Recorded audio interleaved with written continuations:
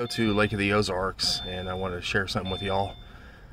You know those little cheap Apple CarPlay and Android screens that you can get for like 50 bucks on Amazon or Temu or Wish or something like that.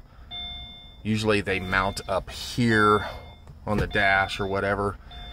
I made a mount in front of my old potato of a stereo system for the Subaru that it just mounts directly on it using a nailer plate, and you can just, let me see if I can do it with one hand, pop it off like that and it just pops on normally.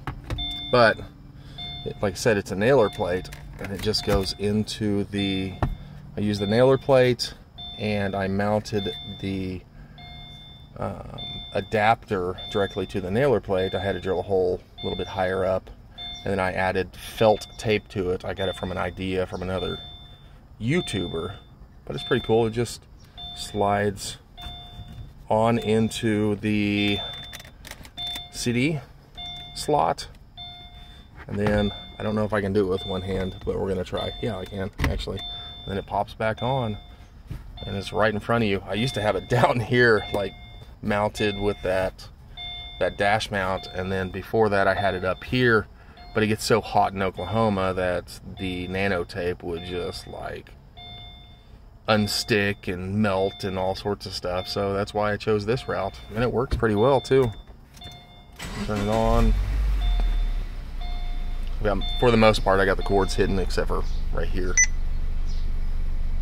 And then I have my dash cam up here, and it's tucked away and everything. Yeah, here it is. See if it'll connect to my phone at all. I'm in the middle of cleaning my car out, where, like I said, we're going to Lake of the Ozarks again this year. And the reason why I got this screen, because the old Subaru software for navigation just sucks. It's such a potato.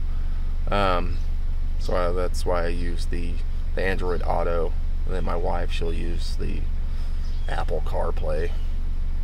Yeah, that's pretty neat.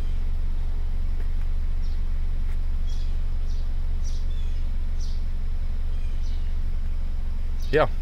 Anyways, that's a cool little mount idea if you have one of these and you're tired of it falling off or whatever.